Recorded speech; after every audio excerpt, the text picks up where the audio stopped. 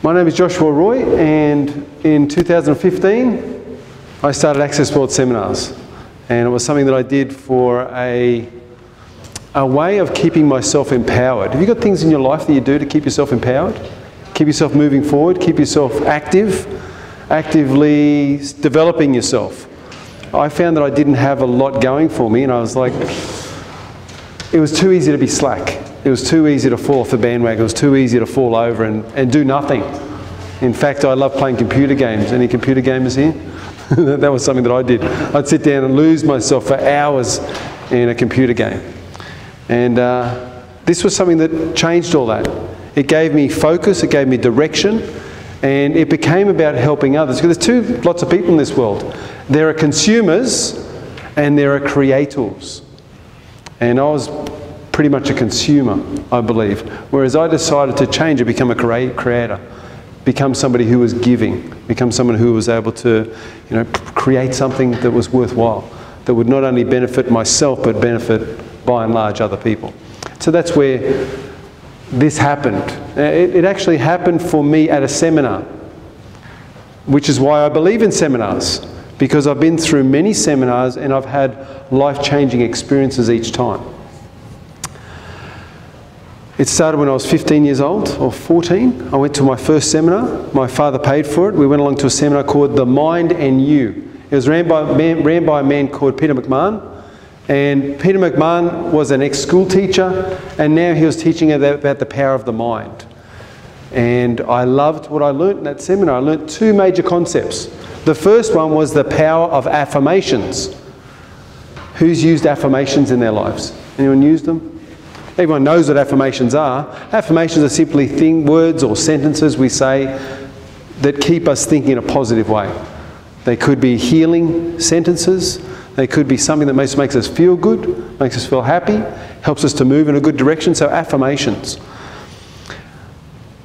I had a stutter at age 14. And whenever there was a pretty girl around me, whenever I was in a situation where I felt nervous, I'd begin to stutter. You probably can't notice today. The reason you can't notice is I've overcome that stutter. This created for me this idea of if there's a weakness or a problem or a challenge in your life, there are two things that you can do. You can either sit in there and wallow in it, you can look for someone else to blame, or you can take responsibility and say, you know what, I want to change this. And you can dust yourself off, get yourself up, and overcome the challenge. And that's the way I decided to start doing things. When I was 14, I decided that I wanted to take charge of this stutter. And so I spoke the affirmation over and over in my mind, I speak clearly and well. I speak clearly and well. And I repeated that constantly, consistently, over and over in my mind. Every time I'd stutter, I would repeat those words. What I found was over time, the unconscious mind began to hear, began to listen. And once the unconscious mind began to listen, life for me changed. And I no longer stutter today. It probably took me about 2 years to deal with that one. As I was there in that seminar also, I wanted to be somebody. I wanted to be, I thought to myself, what could I become in the future if I really believed it? At the time I was training in karate, and I was quite good at it. I was very good at it. And I trained consistently 4 or 5 days a week. So 2 hours a day, 5 days a week. And I decided to put this mind power stuff to the test. So I began to visualize myself winning tournaments, doing really well in my chosen sport. At age 16, I became the Australian karate champion. So those two things, dealing with a stutter and becoming an Australian karate champion, I started to look at my life differently and started to think, is it possible that if we believe that we can accomplish something and we take the action or put in the work, that we can do or have anything in life? And I started to believe that more was possible for me. Now I went on through my life and I got married. At age 20, 21, I got married. And I was married for only 6 years and I got divorced. Didn't work out. And I went back to the drawing board. I thought, this is terrible. Who's been through a marriage separation, divorce, something difficult, a tough time? It hurts. And what we discover is emotional pain is worse than physical pain. Who agrees with me? Emotional pain worse than physical pain? Now, I'm probably saying that because I've never had chronic physical pain. Perhaps somebody who's had chronic physical pain might disagree with me, but I don't know. I believe emotional pain is worse. And I've had both to a certain extent. I went back to the drawing board and decided that I needed to re-educate myself around relationships. And so AccessWorld Seminars has given me this avenue, this ability to learn and grow, and not only learn and grow for myself, but also disseminate information, pass it on to others. And what I find is the teacher always learns more than the student. So if you want to test your knowledge, if you learn something over the next day or 2 or 3, and you really want to learn and expand your learning, go and teach somebody. Pick up one of the ideas out of the principles we share and go and share it with somebody else. What you'll find is it goes deeper into your mind and deeper into your heart, and it will become part of your life. So that's the idea, is not just soak it in for yourself, but give it to others. So here we are at the seminar, and this seminar is for you. It really is, it's for you. Certainly I'm going to benefit from it. I get to go over all this good information again. I get to reinforce these things in my mind, but ideally this is for you. And you've got to decide, what am I going to do with this information? Am I going to just let it sit there and resonate with me? Or am I going to take it from my head and put it into my heart? Or am I going to go one step further? Am I going to take it from my head, put it into my heart, and put it into my hands? There's really 3 steps of learning. There's cognitive, that's your brain. Many of you know things. You have understanding of it, but do you actually know it? You see, you might know it on an intellectual level. And it's good to know stuff intellectually. We're all fairly smart. We've been around for a while. We know stuff on an intellectual level. But that's only the first level of knowledge. That's only the first level of real understanding, like deep understanding. There's 2 more levels. What I said is we go from the head then to the heart. Okay, this is where we put emotion with it. This is where we take this idea and we start to do it. We start to believe it's true. We put emotion with it, and then finally it goes to our hands, and this is the action step. Now, when you know something, or you might think you know it, and you don't do it consistently, or maybe you don't do it at all, maybe you just know it, it's just there in the back of your mind.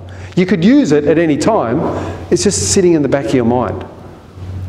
When it goes to your heart and then to your hands, it becomes part of your life. It becomes part of who you are. And so that's the idea of what today, tomorrow and Saturday is all about, is taking the information you have, which you already have. You're probably smarter people in this room than I am, no doubt. Okay, you've got the information in your mind. How do we get it from the mind to the heart, and how do we get it from the heart to the hands? So that all 3 parts of us are connected. That's what knowledge is. Knowledge is not just knowing about something, it's doing it. And it's doing it consistently. And so that's the level of learning that I want to see you guys get. So as we go through this seminar, I would ask you to play 100%. You could sit there and be passive in your learning and just take it in cognitively. Take it in intellectually. You could intellectualize to the end of your days. It's not going to necessarily make a difference or a change in your results. Intellectualizing it will not. We've got to get it from the head to the heart, and then from the heart to the hands. We've got to make it part of our very makeup, every fibre of our being, to use one of those type of sentences. So the outcomes of the training. Here's what we want to look at doing. I've got a picture there from the Love, Dating and Relationship Seminar. That will be held at the end of this year. So there'll be a second seminar this year, full day seminar. There's actually 5 all up. I've got 3 half-day seminars coming up. One is a memory course. One is a health course to do with health and wellness and well-being. These are all about reprogramming or repatterning our brain so that we get new results. It's about doing what I call a RIP work reload. I'm a police officer. Those of you who don't know, I think you all do. I'm a police officer, and one thing that we do on the firing range is we hold our firearm, we have to shoot at targets. Now what happens is, as we're shooting at the targets, eventually we run out of ammunition, right? You can't just shoot forever, not like the movies. I love it how you've got these 6 shooters and they shoot, and you count them and you say, wasn't that like 35 shots? You know, they just keep shooting and they just endless supply. It's not like that in real life. So in real life, we run out of bullets. And when you run out of bullets, one or two things has happened. Well, either you've run out of bullets, like the first thing, or you've got a round stuck in the chamber. And if it's stuck in the chamber, it might be sitting there obstructing other rounds from coming up. So you may have 3 or 4 or 5 more rounds left, but you've got one stuck, it's jammed. And so there's something that we do to help that along. And so what we do is we do what's called a tap rack. So you tap the bottom of the gun and then you rack it. And what happens is that ejects the crushed round, or the round that didn't work. It ejects it. And then you're able to fire the action again. Now, if you fire again a second time and it stops again, you know that you've reached the end. There's no more bullets, or you've got a second one jammed. You're better off getting rid of it, putting a new cartridge in. So what we do is we pull the magazine out. We then do a rip work reload. So we rip the magazine, we work the gun 3 times, 1, 2, 3. Then we get a fresh magazine and we pop it in. And away we go, we're ready to go again. Now in life, sometimes our brain's a bit like this. Sometimes our brain needs a jolt. Sometimes we get stuck and we just need a little tap. Is that true? So we come along to a workshop, we go along to something, or we read a book, or we get a little bit of an idea of something, and we find a solution. Maybe we go to bed and we ask a question, because your unconscious mind, the way it works is it will come up with answers. All you've got to do is ask questions. Ask your mind questions, your mind will find an answer. If I asked you like the most ridiculous questions like, why is the moon made of green cheese? Notice what your brain's doing. It's trying to find an answer. You're trying to answer that question. Oh, wait a minute, it's not. What's he saying? This is crazy. I've never heard such a... Whatever your brain's doing, whatever question you feed it, it begins to try to get an answer. That's what your brain does. That's what the brain is designed for, is to give us answers. Now, there's sometimes in life where we get stuck. We don't know what to do. Who's been there? Who's been there more than once? Okay, if you've been there many times, you're like myself. Sometimes we need something more than a bit of a tap. And so what we need is we need a rip, a work, and a reload, like a reboot. When your computer gets full of files, sometimes what we can do is shut down the program and then open up the program and it works better. But sometimes our computer's running like a snail. Who's had that happen before? I don't know whether it's malware, whether it's viruses that are on there, whatever's attached itself to this computer, it's just dragging along. Perhaps we don't have enough RAM. Our RAM's all full because the computer's been on for 3 weeks. We haven't turned it off. And it's just used up all the RAM. There's been so many things open, haven't been shut down. Eventually we need a reboot. We need to turn the whole system off and reboot it. And eventually, like occasionally, we also need a reformat where we just start completely again, do a complete wipe. I think of seminars this way. I think of seminars as being a rip, work, and a reload for your brain. And that's what happened, that's my experience. I've got this stutter. So what do I do to overcome this stutter? I can just try harder. But if I try harder with the tools that I had, I wasn't getting any results. I needed to discover tools that were going to work. And so the seminar gave me those tools, but not only the tools. That's only part of it. Tools are only part of it. The other thing you need is the belief that the tool will work. So when you've got the tool and you've got the belief working together in harmony, that's when we get the result. If you don't believe it's going to work, it's probably not. If you think that you're beaten, you are. If you think that you dare not, you don't. If you'd like to win, but you don't think you can, it's almost a cinch you won't. Life's battles don't always go to the bigger or stronger man, but sooner or later, the one who wins is the one who thinks he can. That's how we get winning. So let's look at this. Welcome to AccessWorld Seminars. Your commitment to yourself should be to discover who you really are, unlock your incredible self, and unleash that on the world. The outcomes of the training are 1, to destroy limited beliefs. So we're looking at not only increasing or improving your toolkit, so you've got more tools that you can use, but we want to get you in a place where you believe that these tools will work. We want to be able to destroy some of those limiting beliefs that you have. Now, some people have had a bad experience with seminars. I remember one friend at work, he came to me, he says, I don't go to seminars. He says, I went to a property development seminar, and about a year later, the guy who taught the seminar was in jail for fraud, for property fraud or some other thing. And so he said, I just don't believe in them. He was doing that to get wealthy off other people. You know, doing that to make money off other people. They don't actually do anything in their own life. And that's his belief. That's not my belief. I have a different belief or association around seminars. And to be fair though, sometimes I see people out there getting excited about their seminar, their teaching, and they've got dollar signs in their eyes. Are they really there to help people, or are they there to get rich? And so some people are disingenuine. Other people are very genuine. And so we've got to be careful. Overcome irrational fears. Who's got some irrational fears in their life?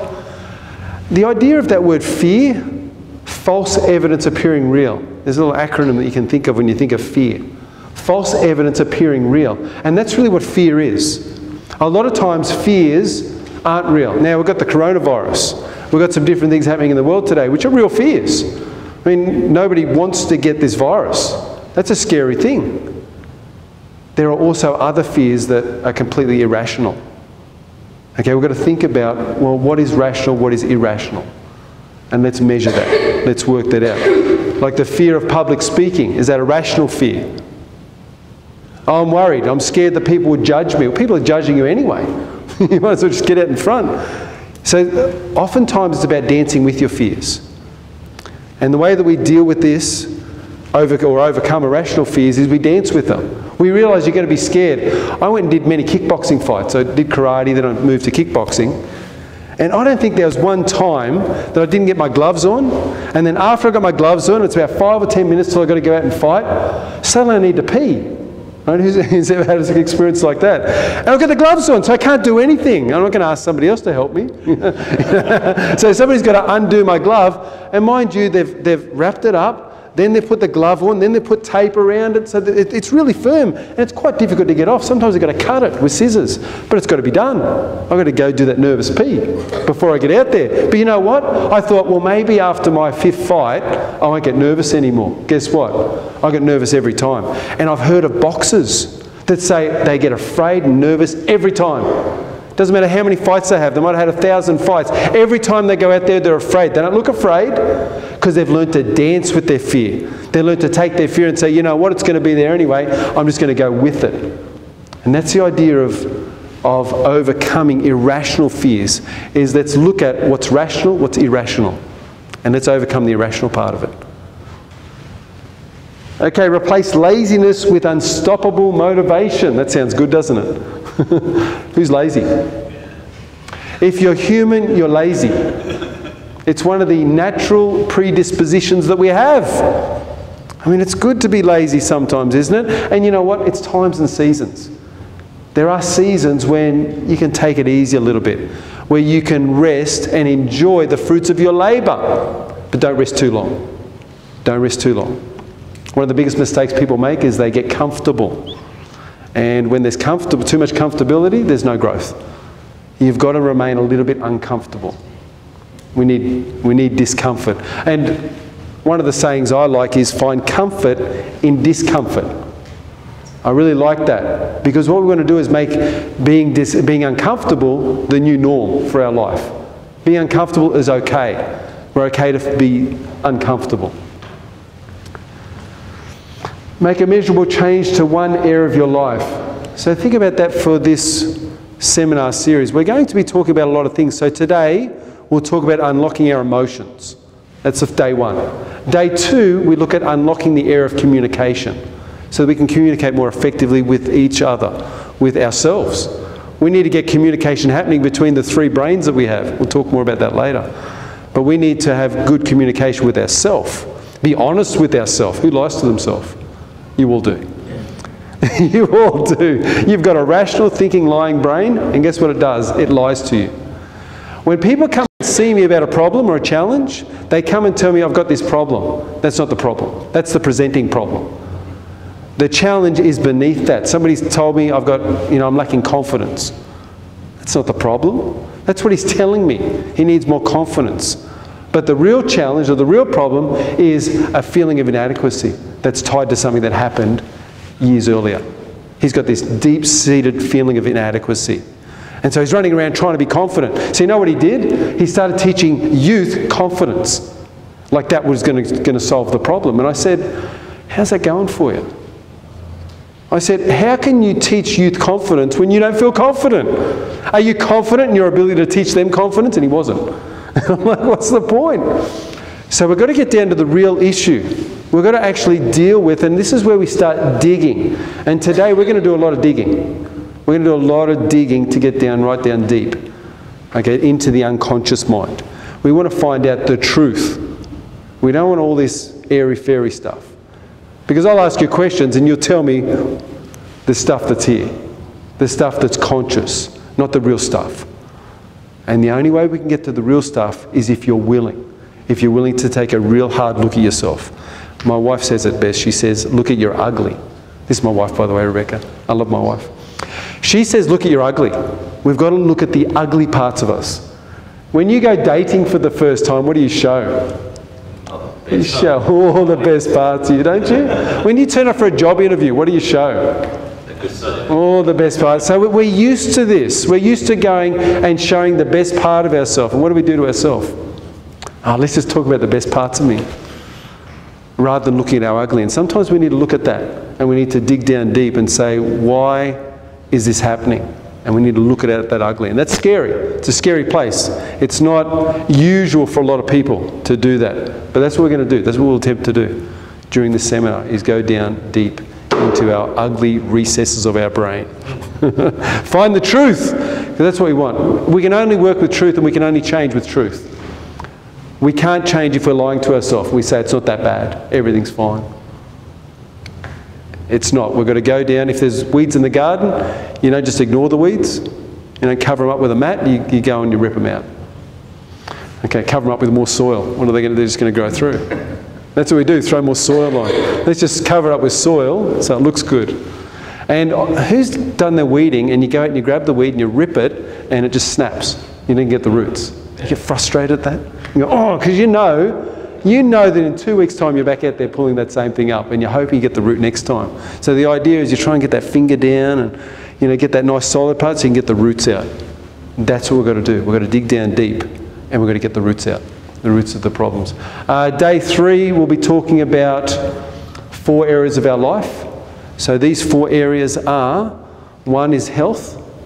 We'll be talking about relationships. We'll be talking about finances. And finally, we'll be talking about gratitude and the healing power of gratitude. Okay, so that's day 4. We'll go over those things. Now, all through the 3 days, we'll be doing processes. Now, what are the processes for? The processes are for your unconscious mind. You see, we're doing a lot of this talk, and I'll be talking to your conscious mind and your unconscious mind. During the processes, though, primarily we're working with the unconscious mind. We want to create change below the surface of conscious thought. Now, what we've got to do, though, is loosen up your grip on reality. Because you have this grip on reality that you see the world and the way you see it is true. It's real, it's right. And I'm here to say that you've been deceived. Not about all of it. Not about all of it. Hang on to those truths that you have, but sometimes we make up stuff. Or we believe something that somebody else told us. And we need to shake that foundation. The only way to get change is to shake that a little bit. And so it's going to be okay. You can go back and believe everything that you once believed when you finished the seminar. Not that you will. But we're here to create a bit of change. We're here to let you know that your mind is so powerful that it can overcome any problem, any challenge, any difficulty, anything you face. If we can just tap into that ultimate power. And there's a divine power within. And that's what we're going to talk about over the next few days, is how we can tap into that divine power. And so if you're with me and you're keen to do that, we're going to have a magnificent experience. It's going to be wonderful. And I also know what's coming. And I just can't wait to see the change. Because I'll see it. I'll see it in your face. I'll see it in your body. I'll see it in your countenance. I'll see it in every part of you. And you will feel it. You will know it. That's why when people come to the seminar and leave, often they'll find their behaviour changing without even realising why. They may not understand it. Things are different though. Their behaviour is changing to some degree.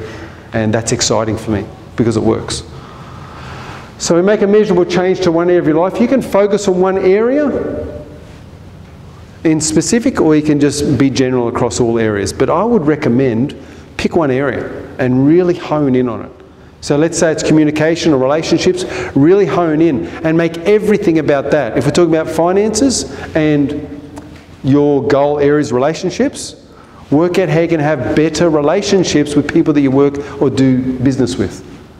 That's how it works, okay? So everything can really come down to one area. So think about an area of life that you really want to propel forward. I know that, and I've read some of the forms, people wanted everything. I want it all, I want everything. See, my suggestion is to bring it back and just really focus in on one area. Focus like a laser. The word laser, light amplification by stimulated emissions of radiation. What the laser beam does, it brings a large amount of light and it brings it to like a needle point. And it becomes so powerful that it can go through solid steel. So that's what we want to do, is really focus in on something. And as we focus in on one area of life, we'll get a measurable change. Give you the tools for to self-generate energy and build momentum. So we're going to do that as well. There'll be some times during the seminar where we'll stand up, we'll move. Welcome. So we'll move our body and we'll generate energy within ourselves. Because let's face it, if you're in a relationship and you've got high energy, you're excited to be there, you love each other, you're passionate, compare that with a relationship that's got low energy. Is there any comparison? Who's been in both? And who knows the contrast? And that's what it is, it's about contrast. When you've got high energy or low energy. Who's had high energy in a job, in a career, in something they're doing? Or a new project they've taken on? And who's got low energy because it's mundane, it's monotonous, you're over it, you're ready to move on. It's the same thing. Okay, so we want to be able to generate, self-generate energy. And that's what we're going to practice over the next day or so.